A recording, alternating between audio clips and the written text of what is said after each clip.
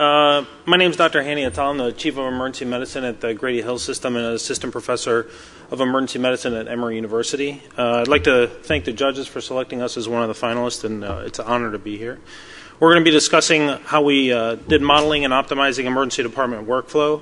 I'm going to do the medical part, and Dr. Lee's going to do the technical part. So what are some of the challenges of emergency departments on a whole throughout the country? Very well documented overcrowding and growing volume, unnecessarily long length of stay and long wait times, which on occasion can lead to poorer outcomes. Presence of patients with non-urgent medical conditions utilizing emergency department to the tune of about 40% of the national ED visits. Returns after 72 hours on a national level are at 5%, and at 30 days are at about 20%. Decreased quality of care, patient satisfaction, and then shrinking rates of reimbursement from Medicare, Medicaid, as well as commercial insurers. And then also the federal and state regulations, increased penalties on hospital meant to drive down healthcare costs. So our specific emergency department challenges, a little bit about us. We're the premier level 1 trauma center for the region. We're internationally recognized teaching hospital for both Emory and Morehouse School of Medicine. We have about 120,000 ED visits per year. And this is, we're on track this year for about 130,000. We have about 3,500 acute trauma patient admissions, which are trauma patients who stay in the hospital for longer than 24 hours. And we see about, on the average, 350 patients daily. The Monday after Labor Day, we saw 419 in one day, which was the highest we've had. We're very clearly a safety net hospital.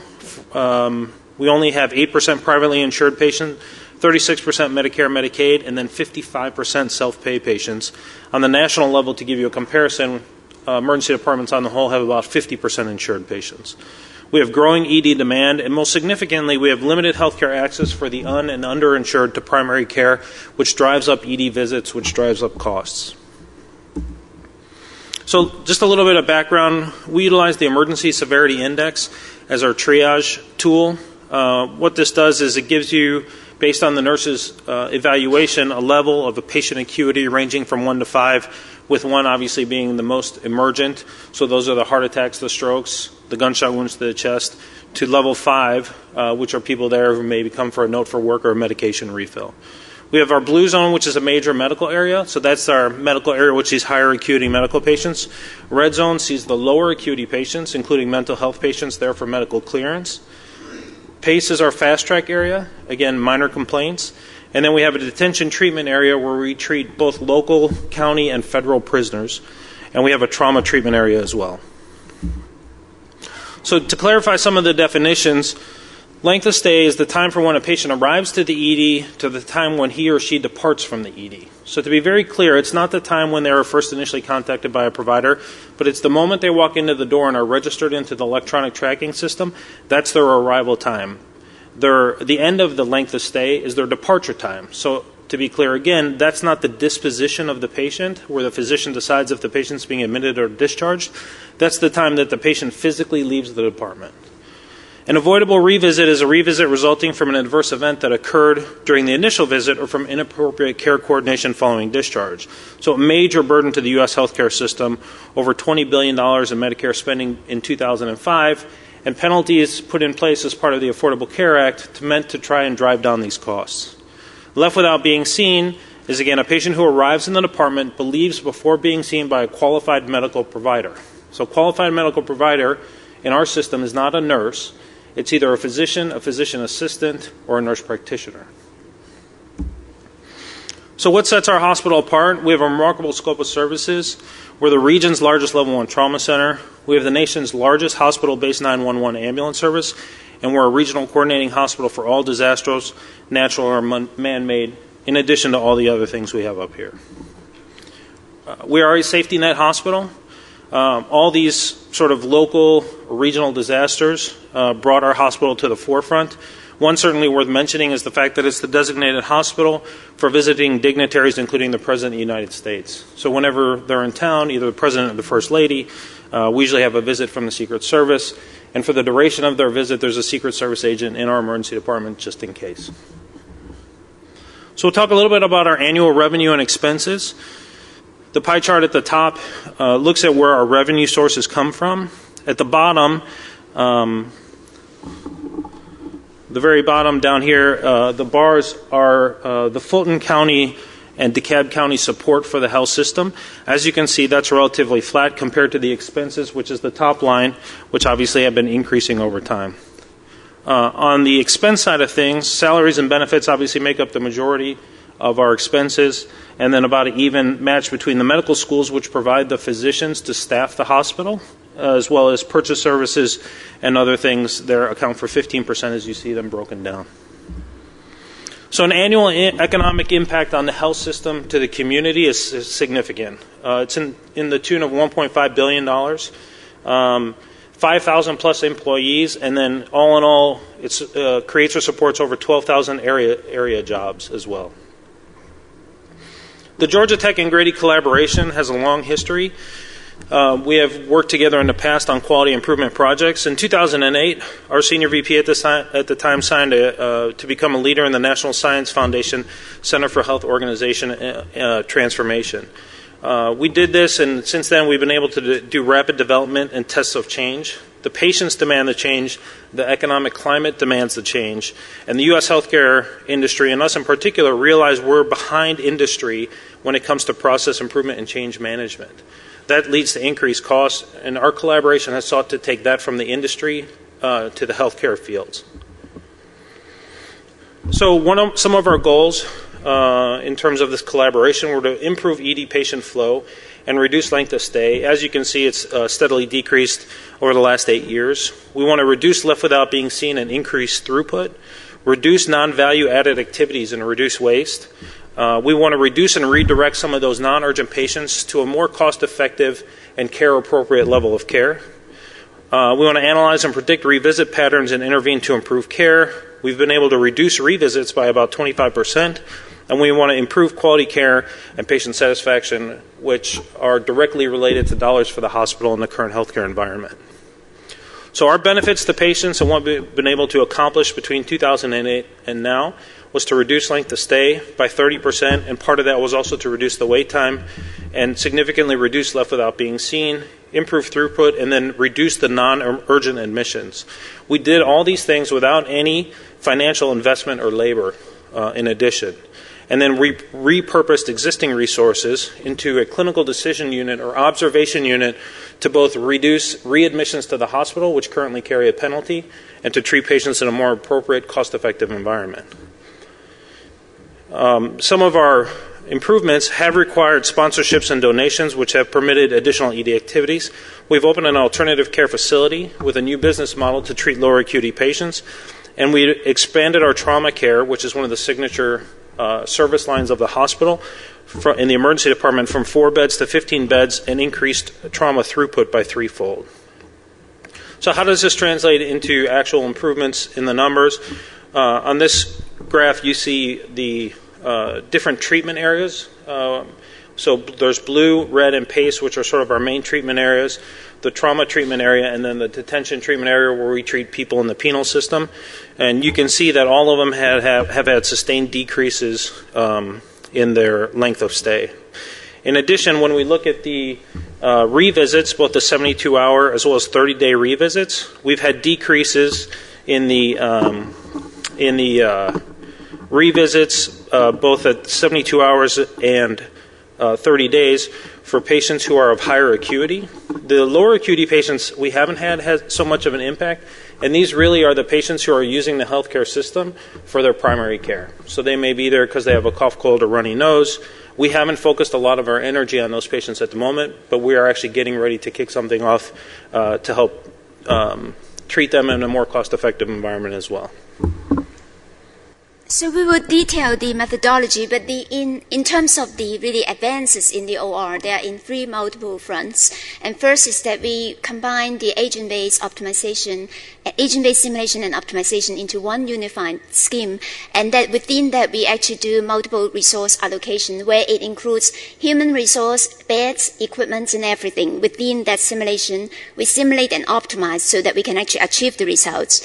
Also, we use the machine learning approach and develop a new model where we can actually identify the characteristics of really predicting why patients come back. Those characteristics will allow individuals to actually be modeled within the simulation system, as well as being able to intervene and actually pull them out after they get treatment and into the observation unit. And that becomes really important. And there we have the theoretical results as well as computational advances.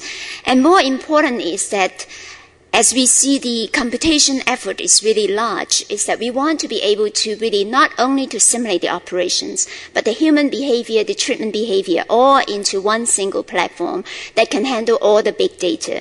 And this is really the first model across the OR community as well as the clinical community, where we are able to use all the data that is available and study all these characteristics in one single system. So clearly, nobody say this is easy, because clearly it is difficult, but we would like to know if we push this envelope, how far can we go?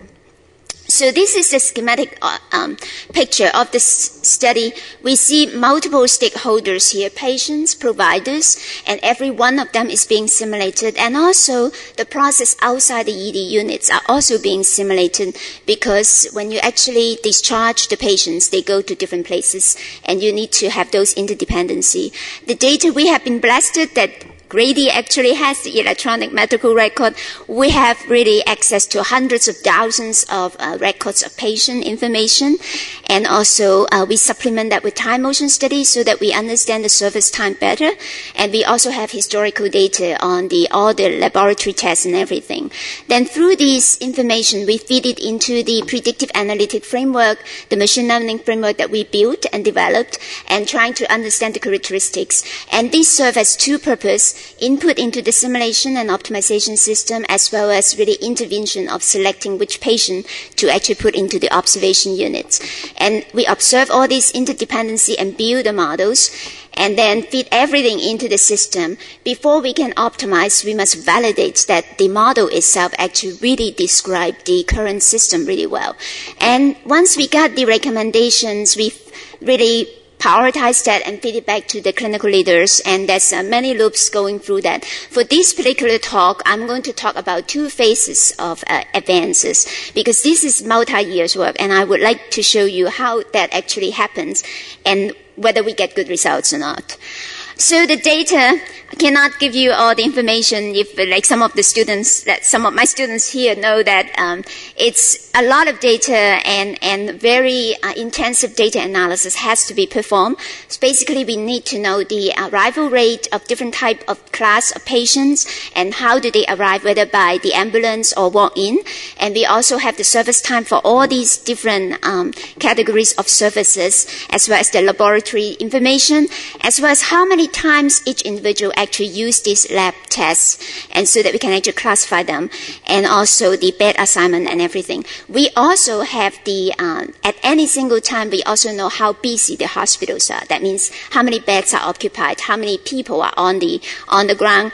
Very interesting data for us to look at, and also very complex for us to analyze and be able to input them. Using this data, the amount of data is between 300 data points to about 500,000 data points, and uneven across, because some of the time motion study that we have, we got about 300 data points to supplement the existing data. So this is the first part of the advances, is the machine learning framework. This is really mixed integer programming approach, where the J entity, now I'm going to talk precisely just in the medical term, but this model clearly is not just designed for medicine. It's that we have the J entity from group G classified back to group G. That means this is the correct classification. So we want to maximize the correct classification, and it's subject to the limitation on how many errors you are going to commit. And then there is this is the nonlinear transformation, where we transform the attributes. That means this could be lab tests and different type of characteristics of patients from the attribute space, which is 100,000 down to the group space, which could just be like from 2 all the way to how many groups that you're looking at. And then you try to solve this problem. How hard are these problems? When I first established this model, and as some of you die-hard optimizers, you have the big M and small little epsilon. So I actually gave this to Bixby, one of the small instances, and he instantly got really upset with me because Cplex returned a solution for the linear programming relaxation, which is infeasible. So partly because the problem itself, this is a very little number and you have to have the equality sign. And then he said, where did you get these nasty problems? What's very interesting is that Bob is an expert in optimization. So it's good to make him really excited and angry at the same time. So, and I guess I am fortunate to be able to talk to him in that level since he was my advisor. So then what we do is that we work really hard to figure out what are the characteristics of this problem. Interesting enough is that this really is motivated really by medical applications, is that this is the first computational model in the field of support vector machine that is really suitable for any number of groups. So instead of just 2 groups or 3 groups, we actually were able to really develop that. And then we have a nonlinear transformation where transform the attribute space to the group space. That means very low dimension, like from high dimension to low dimension. And we constrain the misclassification. We have a reserved judgment where it can handle the fussy patients. That means you can actually do multi-group, multi-stage analysis. And it can handle many different types of attributes. So it is really quite exciting for us. Theoretically, this actually proved to be NP complete. We proved that, and for group that is greater than or equal to 3, it's basically NP complete. For 2 groups, you can actually solve it in polynomial time. We also proved that the solution space is beautiful. It's that it is universally strongly consistent. That means no matter what probability distribution you have across the groups, it actually optimizes to the base optimal solution. It converges to the base optimal solution. This is the nicest property that you can have for a classifier. So that's actually really nice. And then, of course, it has some other properties. I wasn't able to really figure out, like the doctors, like Dr. Atali, and everyone would always ask me, like, why is it working so well and whatever. I said, it really takes me a while to figure out why, because it is it's not easy to come up with a solution, but even coming up with a solution and try to explain why does it work, it really is not so easy to explain. But we are very happy that it actually works really well, especially with data that have very uneven groups. So how do we compare to other classifiers? So we look at some of the state-of-the-art support vector machines, and basically, across this training set of 15,000 patients, about 14,500 of them are non-return patients, and 500 of them are return patients. Most of the classifier basically sacrifice everything of the return patients because it's very unbalanced, right? 14,500 versus 500. They figure if I can figure out 14,500, I'm very correct already, but if you split it into the group itself, that is not the case. And so we are pretty happy, like with the 72 hours, we actually get a really nice result. And in the medical term, this is really good because this is a combination results, including all the patients that come as a primary care. So then arming with this information, knowing all the characteristics that are important, now our little agent inside the simulation will have a little behavior, exactly like the patients. How do they behave? What type of complaints they have? How does the provider seeing them would actually treat them? Then we feed all this information into the simulator, and the optimization within that is a nonlinear mixed integer program where we try to optimize the type of workers that are available and also the type of equipment, the bed, and all this. And with the really restrictions on how long will you allow them to wait, how big are the queues, and for those of you that have gone to Grady or public hospital, you know that the queue is always bigger than the size of the room that is available. So it is important to really feed those into the constraint. And also, we also constrain how long do you allow them to stay. That means that is the length of stay. So that's like, in some sense, is really fitting into the model of what they would like to drive the length of stay to as low as possible. So we build this system, and then the nonlinear optimization is being kickstarted with a fluid model, finding the really feasible solution, finding an estimate, good estimate, and then as we simulate, we actually improve the solution using local search, and we incorporate everything into the simulation. environment. And I apologize, this is a very tiny part of the model. I wasn't able to actually build, like I show you the entire model. Is that this is the simplified version so that it will fit into the PowerPoint. It basically describes how an individual comes in at the ambulance and walk in. They go through the blue zone, red zone, and then the trauma case, and then they get through, and then they being disposed,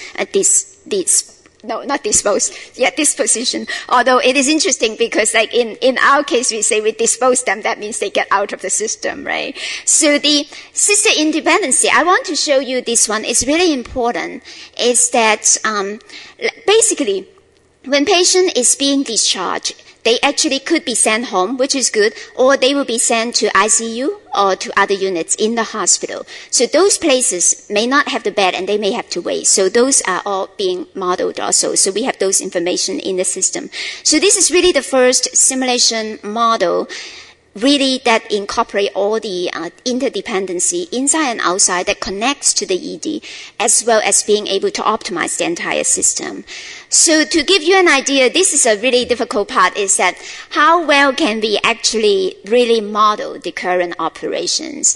And I think actually, I have some of the students that actually went to the hospital, and they will know it's a pretty painful process, but we must go through this process to know if we simulate the right model or not, right? So we are very fortunate is that this is in phase 1, we use 6 months to really study it and learn in the model, and then we actually blind predict the operations in the next 3 months. And this is the predicted values from the simulation system, and this is the actual values. So we are pretty close to the system, and in the same way in phase 2, we also look at that. And phase 2 started basically in October to December 2010, we started the collecting data for phase 2.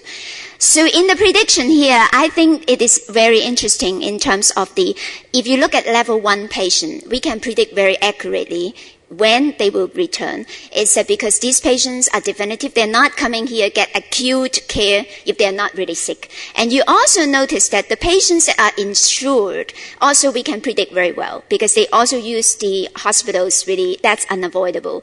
And so in that sense is that you look at patients that are uninsured, they use it as primary care, then it is difficult to predict why they come back because they come back and they have certain illness that they want to be seen by the doctor. This is a very interesting chart for us to understand in terms of the prediction really is correlated to the type of payers and also the type of level of care. So phase 1 recommendation, understanding that we are really close to the operations, and now we feel that we are comfortable with doing the systems optimization. So the solution returned from the system is this one, is a global solution. And with the understanding the hospital likes to really do things in a phase-out manner and also wanting to know what affects which one. So we split the solution into 4 components and into actually really nice components. So this is related to consolidation of processes. This is the lab return, turnaround, rapid lab return. This is optimizing the resources for the acute level, and then this is for the low acuity level. And basically the last option, I separate that because it requires them to really combine red and blue zone. So red and blue zone basically at the moment is really in the old days, they separated in color, trying to separate the patients that are acute versus the patients that are non-urgent. That was before the ESI was established. Now this is only physically, you see red and blue. It really doesn't have as much meaningful thing to it. So we try to really convince the hospital to change that. So you can see from our simulated results, we expect we will have about really 3 hours, at least 3 hours length of stay decrease, and then the wait time also decreased by a lot, by 3 hours. So let's look at the implementation. So among the implementation, in addition to those that come out from the system itself, we also have the eliminating batch process and also recommending, this actually come out, option 9 actually comes out from the optimization system, is that recommending having an observation unit pull out those patients that may come back and actually observe them and wait longer so that we can actually reduce the return rate. And then option 10 is to recommend that walk-in patients, direct them to alternative care. So the implementation, I think I have to say I was at the IOM meeting just 3 weeks ago. Every hospital say change is impossible, and there is some truth there because in hospital, you change anything, it affects the patient right away. So I have been very fortunate is that we got the buy-in, like of course with all the long-term collaborations as well as every level of players that is involved in it. We got the buy-in from the senior people as well as the nurses on the ground, and we're able to make them really implement the change and make it happen. So these are some of the results. So we are quite excited seeing the results because as you know, this is that we don't get an really instant feedback right away, right? Because we have to wait for them to tell us at the end of the month what exactly the output is. So all this table that I'm showing you, and I apologize, lots of numbers, and is that these tables are all the average of a 1 month value. So there will be different ranges. And basically you see that we achieved really what we wanted, the 3 hours reduction. And then we can see that in some of the acuity level high, we can actually achieve really well. And I must mention for trauma patient, even 10 minutes reduction could mean life and death. And Grady is well known for the level 1 trauma care. That's really, really important for them. So we have been very fortunate seeing this result. And for these options, the observation unit is established. And that means we keep the patient a little longer. So you would expect the length of stay to be slightly longer because we don't let them go, right, some of those patients. And then this one is the alternative care. So the interesting part about Grady is that as Grady becomes more efficient, and the patients realize that, and there are more demand. Okay? And these are not patients that are not sick. These are really patients that require care, and their ED really demand really rises. And we saw that, and it is unbelievable. It's as if they really realize now they can get good care, and they actually go there and have the care. So in this graph, the blue lines correspond to the 72 hours return. So remember at the beginning, we want a reduction of 25%. We actually achieved more than that. It's about 28%, and especially for acuity level, really level 1 patients. And then you see the 30-day really return is also lower. So I must mention that Affordable Care Act put penalty in these return patients. That means not only Grady will not get payment, they also have to pay a fine if these patients come back. So this is really important, not just for the patient, but for the financial healthiness of the hospital. In the phase 2, since I don't have a lot of time and I want to make sure that I want to be able to show you what's happening as the really the throughput increases, and the demand also increase in terms of the patients coming in. So we embark another level, basically repeat the same process, and that knowing that some of those consolidation have already implemented, and in the modeling we actually really change those and then see what's happening. Here again, the implementation, did you see it's funny? Phase 1, we asked them to change the blue and red. Phase 2 asked them to do it one more time. So in fact, this is really interesting. It is true across almost all the hospitals, even though their colors are different. I mean, in some of the hospitals. So I thought it is interesting because that is a very unified theme there. And so we again achieve a very nice reduction. Now you notice that we don't really see the 72 hours return to be different. Part of the reason is that at that time, they implemented 7 units of the observation unit, 7 rooms for that. And now demand on the rise. So they no longer have extra room to actually pull in these patients. So they are still operating at the same level for the revisit patients. So what happened then is that Grady actually just last month opened up from 7 units to 20 units. So they realized they really need that because the gain is substantial. So over the last 5 years, this is the really improvement you see, is that each of these bars represent the periods of change that is being made. And so overall, we see a reduction of about 3 hours or 30% of reduction in length of stay.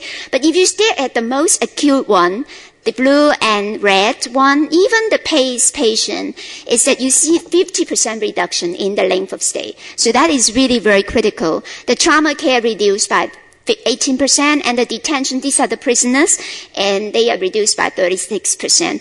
And this has implication, and Salwa is not here. I have students that we actually deal with some of these prisoners, like they have the place, is that understanding these prisoners cannot be outside the prison for too long, right? Reducing their time of treatment is actually really good for the patient as well as for the officer that is in charge of them.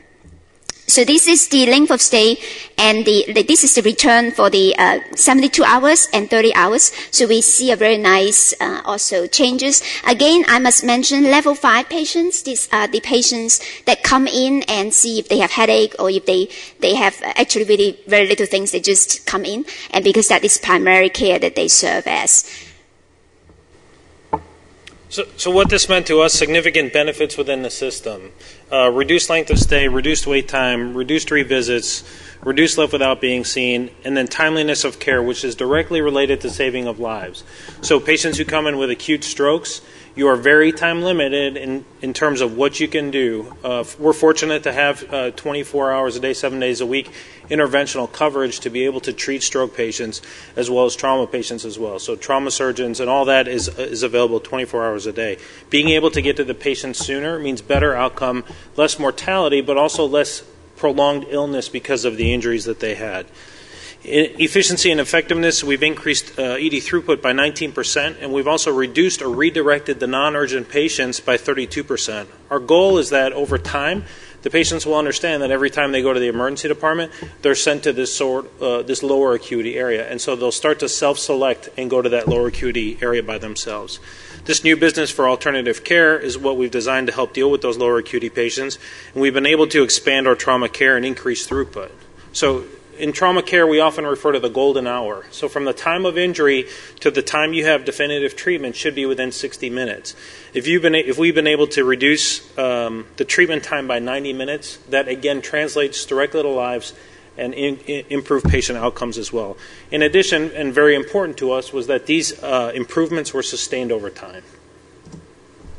So what does it mean to us financially? And again, it's very important to us because we have limited funding resources. We have a lot of, quite honestly, non-paying or underpaying patients. So every dollar we get allows us to offer more services to the patients who probably need it the most. We've increased throughput, and these are annual numbers, $41.8 million effect, reduced revisits by $7.5 million, plus there's more of an effect on that based on reduced morbidity for those patients as well. New business for this non-urgent alternative care area, $4.6 million. We've expanded our trauma program, which is one of our signature service lines, to the tune of about $9.1 million. And then the timeliness of care has helped reduce disability and improve outcomes. So this is tens to hundreds of millions of dollars because that person who had a stroke, we were able to get to very quickly. And now, instead of being bedbound, they're able to continue working throughout the rest of their life and supporting their family. So how do we make it work? And this is the challenge for us. We have a lot of people who work in the hospital, and trying to keep them all on the same page is very difficult. The one common theme we have is the only constant we have is change. So from year to year, there's significant change. The driving force to continue the change is to remain in that safety net role for the patients in the community and to one day become the premier public hospital in the United States. So continued challenges, these are our volumes over the last 3 years. You can see as they continue to rise. In January, we saw over 11,000 patients. We're undergoing a facility layout redesign to combine the red and blue zones to the tune of about $50 million approved by our board of directors. And our next project is to work on those super utilizers to try and get them to self-select and go directly to those non-urgent care areas. So I am going to summarize again in the OR advances. I think this is an exciting project because it has multiple fronts in terms of what we can actually handle that. So we optimize within simulation instead of doing scenario-based analysis. And this simulation has agent-based as well as discrete event simulation. And we also really established the machine learning framework where we can prove some very nice theoretical results as well as advance the computational part so that we can actually incorporate all this complex data. And we also integrate all of this information together so that you can actually optimize over the operations, the systems dynamics, the characteristics of patient, providers, as well as really how does people actually behave and also the interdependency of all the processes. So the challenge here really are computation and mathematics, and I would say that it is really quite important in terms of like being able to have a big team of people working with us and be able to validate our findings. What have we done using those techniques is that we can actually apply the same technology to ICU, the OR, hospital-acquired condition, and surgical site infections. We got really exciting results. Grady is involved in some of these projects. And also this technology has been applied to some other EDs and with really great successes. They are all different. Every hospital chief, the first time I visit the hospital, they like to remind me, Eva, we are different. And I say, I know, because every hospital told me the same thing. And they are right. Sometimes it's interesting. I don't know. I have seen hundreds of hospitals, and every one of them seems to be quite different indeed. But I think if you talk about change, they have one common thing is that nobody seems to be able to change in which direction that they want. So we generalize those technology also is that the police department has noticed this work, and so we are using that for the security and crowd control with the police department. I have 200 students working on it, so if you ask the students, some of them tell you, this is so hard, I don't know how we can ever finish the projects, or some of them say, this is really exciting, I've never thought of, like, we can actually work with the police department, and it's so cool. So I think it is an interesting part of it. So the team, I cannot thank enough people. You can see that we have the medical chiefs, we have the nurse, and then we have the executive senior vice president that is on board, and we have all the nurses on the ground that help us. And then I have the team of students at Georgia Tech that help us with all these data collection as well as modeling and computation and theoretical advances. Thank you.